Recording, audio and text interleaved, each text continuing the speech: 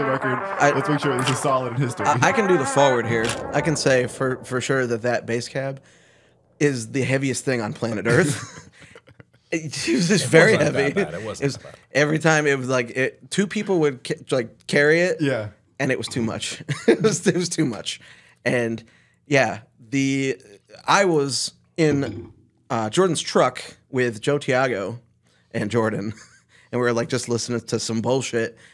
And we watched the bass cab land flat on the ground from some unknown, an unknown area of origin. And it just like it flew down from heaven. And Joe was just like, what was that?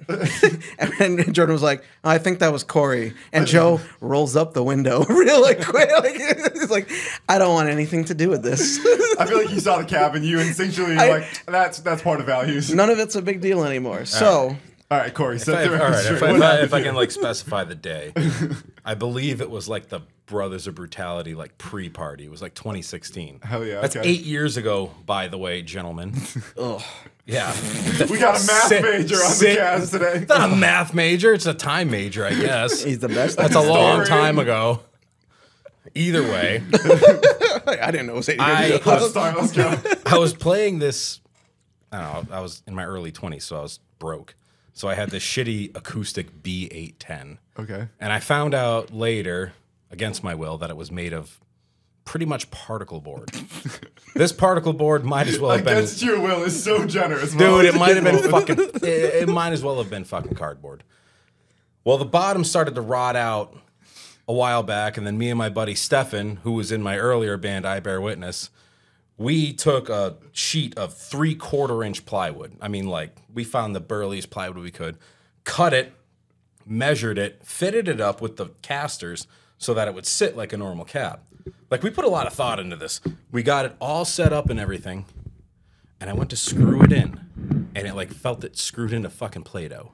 And I was like, oh, that's not good. So there was about 87 screws all the way around, kind of attaching the bottom to the sides. During this show...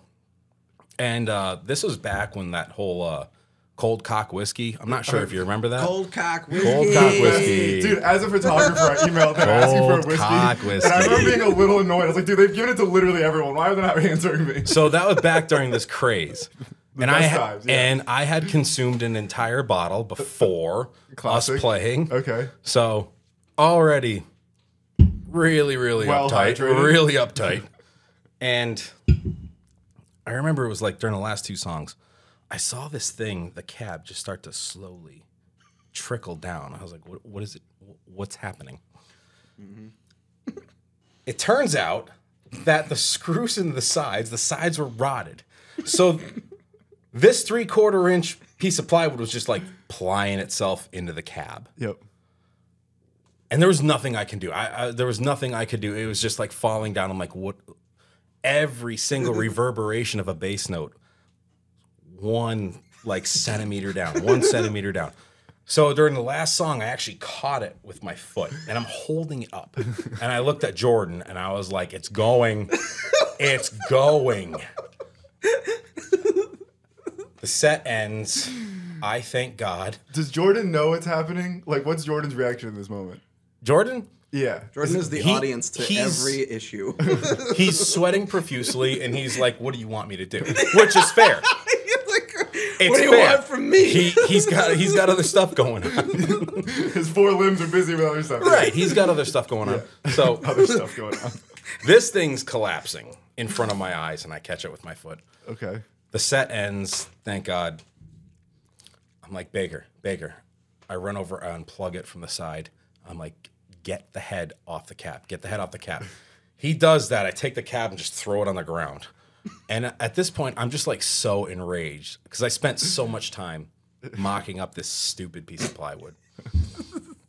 So I grabbed it, and I think the thing was like, I don't know, 130 pounds, 140 pounds. It wasn't like that much. It wasn't like a crazy staggering amount. I guess that's a testament to my strength. It wasn't a staggering amount. Dude, I used to power lift.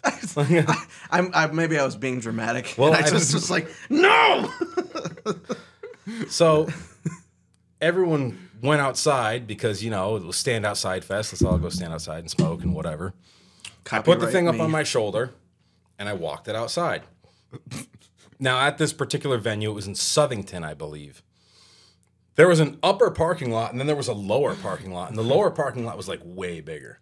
So we had that banana hammock yellow trailer of ours that we used to tow around. Yes. So we went to the lower parking lot because it was like there was way more space, so we could do like a little pull through type of situation and take up 2 spots, and no one really gave a shit. There was a staircase that led to that parking lot. Now I kind of set it up. I put my hand behind it and kind of did like a modified shot put. But I do remember there were a lot of people there. And I was just so mad. And you know what came out of my mouth before I threw it? I would love to know. I said, "Hiya, neighbor," and threw it.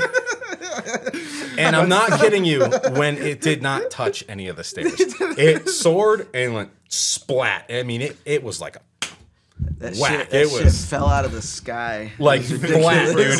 That thing, Like, oh no. I don't know how I managed it, but I got it on the perfect angle in the air to land dead flat on the pavement. It splatted and, dude, that was that. I was like, I was done with that cab. Some people came up to me, it's like, dude, you just wrecked your cab. I'm like, I'm gonna get another one. And nobody bothered us the rest of the night. That one is done. After You guys that, probably, It's over. if It's anyone's done. getting paid for that show, you guys would have been paid first. That's a guarantee right there. give me the envelope. Give me the envelope. Holy fuck. There's $16 in here. Oh my god, that's a good night. That's huge. That's big local band money. How much are we doing merch? We sold 3 shirts. Oh my god, that's $8. Hell yeah. Well, I'm glad we got the record set on what happened to this cab. You throw 1 810 down the stairs. And then All you're remembered for. 8 years ago. 8 years ago. I mean, it's a good thing to be Here we remembered are. for. There's a lot worse things that have happened in Value's lives that could be identified by. Yeah. Oh yeah. But I think it's fun to leave that story to me because it's very counterintuitive to that story. Values is a very like bright spot in the local scene to me. Like it's a very like fond time in my memory, and like I was today getting ready for the thing. I was like going back and watching a lot of live sets, a lot of footage.